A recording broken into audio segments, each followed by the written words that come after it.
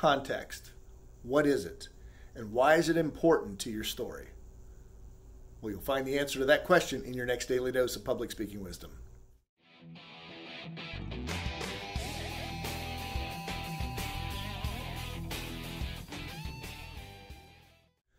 Have you ever listened to a speaker telling a story which might have actually been pretty good, or sharing some information that was interesting for a minute or two, but then you started to wonder, what is this all about, and why should I care?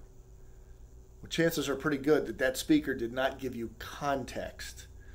Context is critical early in a speech or a story to help the audience understand why they should care. As an example, I'll sometimes tell a story of being in first grade and having to stand on a desk as punishment for breaking a class rule. That experience ingrained in me the belief that standing in front of other people is too scary and too humiliating, and that I should never do it again. This held me back for 25 years from standing in front of groups and speaking, at least effectively. It's an interesting story. However, if I don't set it up, people may wonder, well, why are you talking about this? There are several ways I could set this up. I could make a statement. I could ask a question. For instance, I could say, have you ever had an experience in front of a group of people that made you afraid to stand in front of others?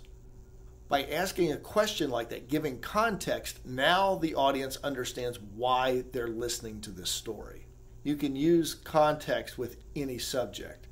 In my old field of financial planning, we would talk to families about the importance of life insurance. To give those stories context, I would often ask a question, what would your family do if you weren't here tomorrow?